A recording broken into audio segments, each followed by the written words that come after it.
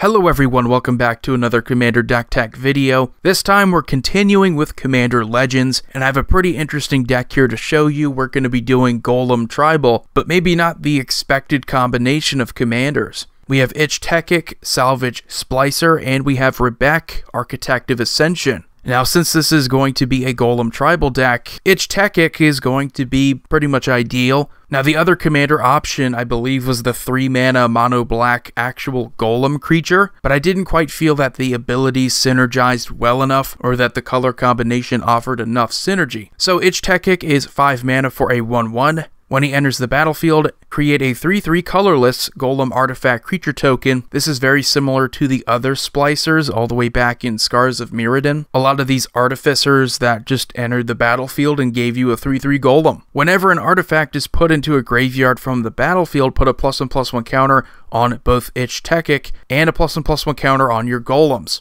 So he's a 1/1, which shouldn't be for too long if you can easily sacrifice artifacts, which is what we're going to try to do here, and then just benefit from those counters. This is going to be more of a token deck, because 3/3 tokens, if you can make them bigger with +1/+1 counters, it's going to be pretty good in combat. So what we have here is kind of a green-white artifact build. And then the other one we have here is Rebbec, Architect of Ascension. Artifacts you control have protection from each converted mana cost among artifacts you control. Now, if you have a bunch of these Golem tokens, it's not going to do much. Tokens have a CMC of 0. Don't worry though, we have plenty of artifacts that vary in converted mana cost. The whole point of doing this is to make it harder for our opponents to get rid of our artifacts. So boring part of the deck, we have 37 lands, most of which as usual is going to be mana fixing, getting the green-white mana that we need, but we have some other useful lands. We have Ancient Den, as well as the other one for green, Tree of Tales. These are just useful, you can sacrifice them for other abilities. We have Buried Ruin to get back an artifact. We have Dread Statuary for 4 mana, it can be a 4/2 Golem artifact creature until end of turn. We have Gavany Township to put even more +1/+1 counters on our Golems. We have Inventor's Fair, which is a artifact tutor on a land.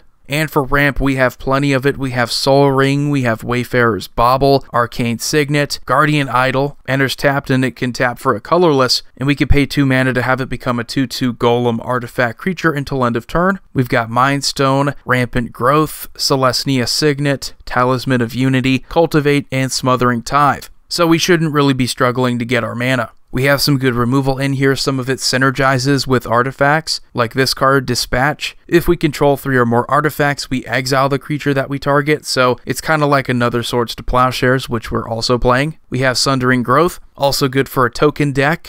You can destroy an artifact or enchantment for 2 mana, and then populate. We have Generous Gift, Crossing Grip, Cleansing Nova, Austere Command, and All is Dust, because we have a bunch of those Golems and they're all colorless. We do have one equipment in here just to make sure that even if we can't protect a card that we like with our Rebbec, we can just throw a Lightning Greaves onto one of our creatures and then give it Shroud. We also have one card in here, and it's for Blink. It's Eerie Interlude. Really good in combination with a lot of those splicers that enter the battlefield and get you more Golems, because you could just exile all of your splicers and then have them come back, and then you get a bunch of Golems. We have some card draw in here. We have Elemental Bond. Whenever a creature with power 3 or greater enters the battlefield under your control, you draw a card. We have Inspiring Call. We draw a card for each creature we control with a +1/+1 counter on it, and those creatures gain indestructible until end of turn. We have Guardian Project. Whenever another non-token creature enters the battlefield under your control, you're pretty much just going to draw a card. And then we have Harmonize, just to flat out draw 3 cards for 4 mana. We do have some additional power that we can provide to our artifact creatures. We can give them +2/+2 with Tempered Steel. We also have some good token support here. We have Rootborn Defenses, it can populate, and then creatures we control gain indestructible until end of turn. We have Anointed Procession and Parallel Lives because we can get twice as many Golems.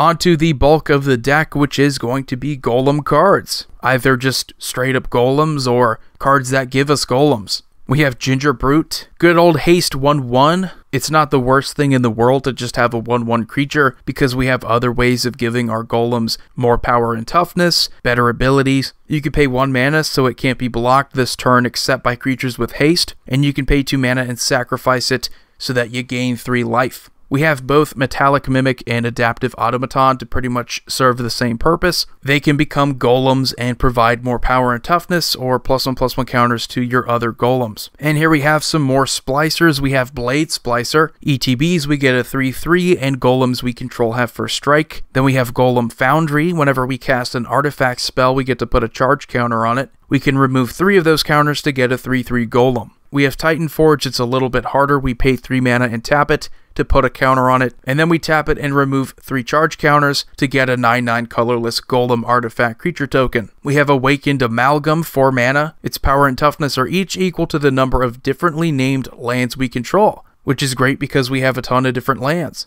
We have this cool Golden Guardian from Rivals of Ixalan. It's a 4/4 with Defender, but we can pay 2 mana and have it fight another target creature we control, and when it dies, we return it transformed. It becomes the land Goldforge Garrison, which can tap for 2 of any mana, and we can pay 4 mana and tap it to create a 4/4 colorless golem. We have Master Splicer. It enters the battlefield. We get a 3/3 golem. Golems we control get +1/+1. We have Solemn Simulacrum, which I didn't know was a golem, but it's already one of the better golems in the deck. We have Vital Splicer. Enters the battlefield. We get a 3/3. We can pay 1 mana and regenerate a target golem. Then we have Geode Golem. It has Trample, and whenever it deals combat damage to a player, we may cast our commander from the command zone without paying its mana cost. We have Sensor Splicer. When it enters the battlefield, we get another 3/3, and golems we control have Vigilance. We have Beast of Burden. Power and toughness are each equal to the number of creatures in play. We have Brass Herald. ETBs, we choose a creature type. When it enters the battlefield, reveal the top 4 cards of your library. Put all creature cards of the chosen type revealed this way into your hand and the rest on the bottom of your library in any order. Creatures of the chosen type get +1/+1. It's a golem. We have Maul Splicer. When it enters the battlefield, you put 2 3/3 colorless golem artifact creature tokens onto the battlefield, and golems you control have Trample.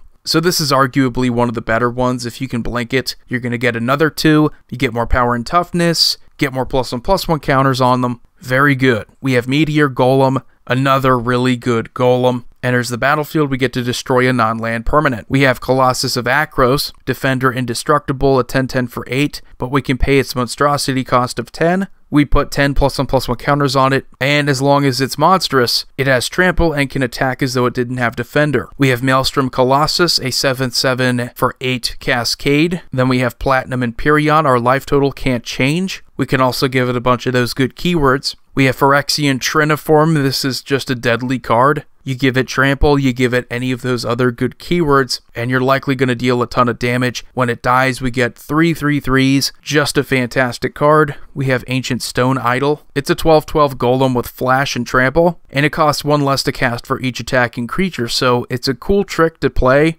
if we're being attacked, so we can block their best creature with a 12/12. And when it does die, we get a 6/12 colorless construct artifact creature token with Trample, which isn't as good because it's a construct, but the original creature's a golem. We have Darksteel Colossus, Indestructible Trample, 11/11 for 11. A lot better when you have artifact synergies and Golem Tribal. We have Mycosynth Golem, affinity for artifacts, so it costs 1 less for each artifact you control. And artifact creature spells you play have affinity for artifacts, so if you have nothing but artifact tokens, it's pretty much just going to make it so that all of your artifact spells are going to be free. And then we have Blightsteel Colossus, which I don't normally play, unless I'm just doing pure Infect or this Golem Tribal. But you get Trample, Infect, Indestructible, so it's Darksteel Colossus, but even better. And the last part of the deck is the artifacts. We have some artifact synergies that I think are just necessary to have. We have Scrap Trawler to get back some artifacts from our graveyard.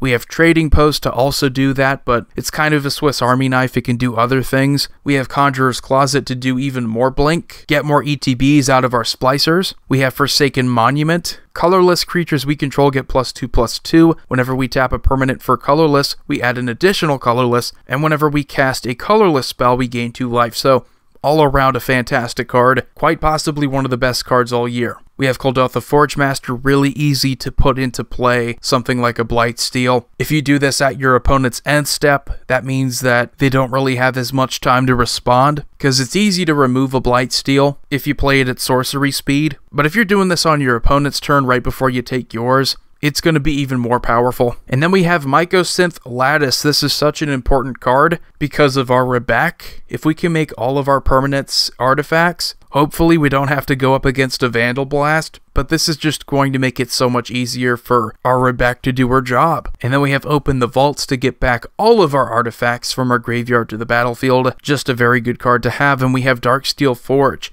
so all of our artifacts are indestructible. But anyway, guys, that's going to do it for this deck tech. This is Ich-Tekik and Rebbec. Believe it or not, yeah, green-white has better support for golems than green-black. And also, if you're taking advantage of tokens and +1/+1 counters, white's usually going to be a better color for that. But yeah, let me know what you think about this commander deck. Let me know what you think about these two partners. Had a lot of fun making this deck. You all have a wonderful day. Void here signing off. See you all next time.